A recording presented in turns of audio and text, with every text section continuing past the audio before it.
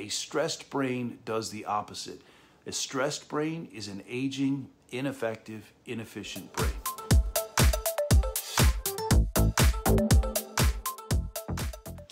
ADHD is a relatively new diagnosis. The story of how it came to be an official diagnosis is a bit backwards and somewhat surprising. So doctors experimented with a class of drugs that stimulated the brain, and they happened to help people to focus. Then during the clinical testing process, they had some success helping people with problems focusing to focus. So now they needed a name for a diagnosis of people that couldn't focus to go along with that drug's effect. And that's the birth of the diagnosis of ADHD, attention deficit hyperactivity disorder. So the drug came first, then the diagnosis. Now, given this new diagnosis, doctors are now able to prescribe this drug to millions of people, notably children with inappropriate inattention, impulsivity, and hyperactivity. It pretty much sounds like most children in general, doesn't it?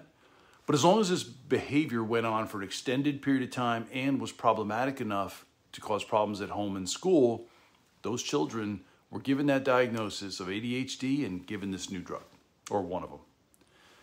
Then we started to classify different variants of this ADHD diagnosis for children. Some people can't focus and are hyperactive. Some aren't. Some are predominantly inattentive, while others are predominantly hyperactive. And then, of course, there's the unspecified combined group. So these drugs started to hit the black market for adults. They began abusing them to help them to focus or perform better at work. So the pharmaceutical industry took this as an opportunity to create a new population of customers that could benefit from these drugs so that they could increase their profits rather than losing sales to the black market. So because of this, now we have the diagnosis of adult onset ADHD. Now, I'm not here to tell you that these drugs don't work and that ADHD doesn't exist. Oftentimes, the drugs do work. I mean, just talk to any parent or teacher of a child diagnosed with ADHD who's used these medications and you'll get the answer. But what I want to impart is the why behind the tendencies towards this lack of focus and hyperactivity in the first place. The class of drugs that I'm referring to, they're all variants of amphetamine. They tweak the molecule here and there to patent a new drug or to get a slightly different mechanism of action, to get a short-term effect or maybe a longer-term effect. But they're all a variation of this stimulant, amphetamine. Amphetamines jack up dopamine. When you increase dopamine in the brain, you'll help people to focus, temporarily, until the dopamine falls off again as the drug gets metabolized out of the body, as happens with other stimulants like cocaine. The user now is constantly needing more and more of this drug to benefit from the side effects. I'm not going to go into a deep dive here about dopamine. There are others that have done that who are far more qualified than I am. But if you're interested in further research, one of my favorite books on this is called It's Dopamine Nation, written by Anna Lemke. I'm also not going to go deep into the societal problems of confining children to classrooms at ages when they are little bundles of energy and curiosity. They're forced to be sedentary, listen to an instructor during a time in their lives where they should be out exploring and frolicking and playing with peers and learning from the natural world in a natural way. Nor am I going to give my thoughts on the numerous man-made chemicals in our environment today that we inhale and consume in our food and water that go into the brain and act to change nerve pathways, contributing to behavior problems, inattention, and lack of focus in children. Simply Google the Feingold diet if you want to skim the surface of that subject. What I do want to discuss is one of the most powerful modulators of the structure and function of the brain: stress. Stress damages and changes the brain in numerous compounded ways that alter the structure and function of our brain in a negative way. The stress hormone cortisol changes the brain through altering DNA expression. So this is called epigenetics. I've done an entire video on epigenetics previously, so if you're curious, I recommend you check out that video. Short-term or acute stress actually improves our brain, makes us more alert, enhances neural activity, and other neural brain circuits. It makes sense, right? That makes sense from an evolutionary perspective. If we're going to survive, the sharper the brain, the better we're able to detect danger, the better our chances of survival. The hypervigilance in the brain, caused by excess cortisol, it occurs through cortisol telling the brain to enhance the production of certain excitatory neurotransmitters, notably one called glutamate. And it suppresses the production of other inhibitory neurotransmitters that you've probably heard of, serotonin, GABA. And in the short term, this enhances sharpness, attention, memory, focus. But there's good stress, which is short-term and acute, and enhances our physiologic function. And then there's bad stress, or basically too much of a good thing. When we extend stress physiology beyond the short term into the chronic or long term, then the effects of stress on the body, including the brain, it takes a turn for the worse. Acute stress, good. Chronic stress, bad. I said earlier that the effects of stress on the brain are numerous. And what I just mentioned was the epigenetic change and the neurotransmitter imbalance that it causes.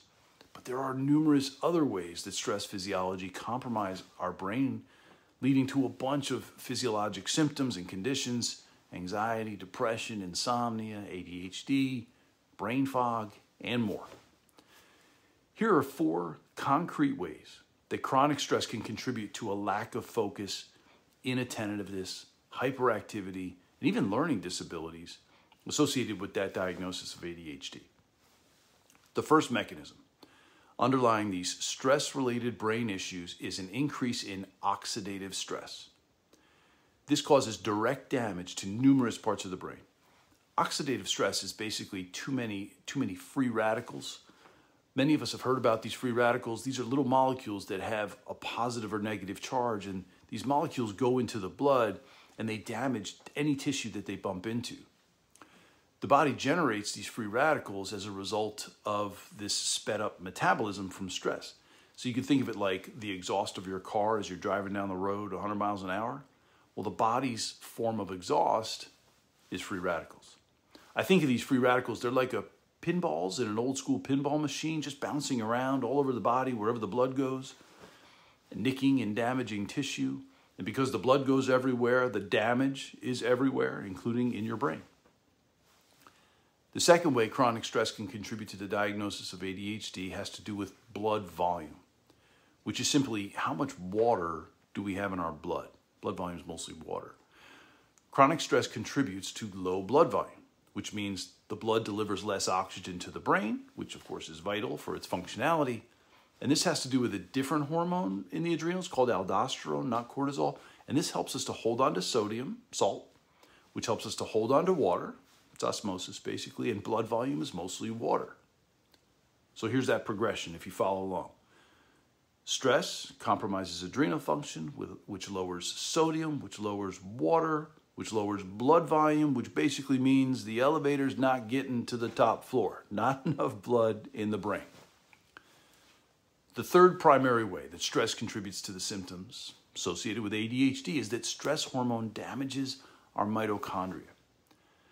Mitochondria are the little energy producers in our cells and in our brain. There's hundreds and thousands in each cell.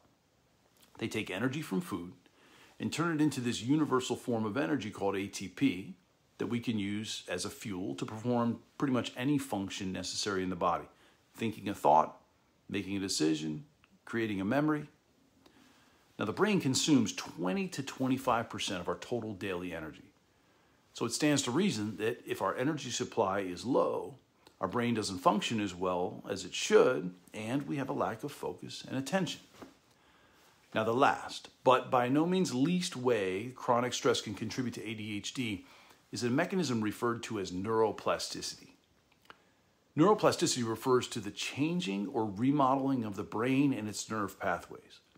We're using neuroplasticity in a positive way when we learn to ride a bike or learn a new language, but neuroplasticity can also go in a negative direction. The first 3 damaging mechanisms that I mentioned alter neuroplasticity for the worse. We create a situation in the brain that is the exact opposite of what occurs in childhood, where neurons are growing and developing and multiplying. A stressed brain does the opposite. A stressed brain is an aging, ineffective, inefficient brain. Now, the good news is this is all fixable. The solution lies in the reversal of those damaging mechanisms. we don't even have to target each of these individual negative processes. Through lifestyle modifications, dietary changes, and some supplements here and there to optimize cellular function, the brain can heal. We can reverse the negative neuroplastic effects of the brain, and we can instill and change it and stimulate the positive ones. Your brain can heal.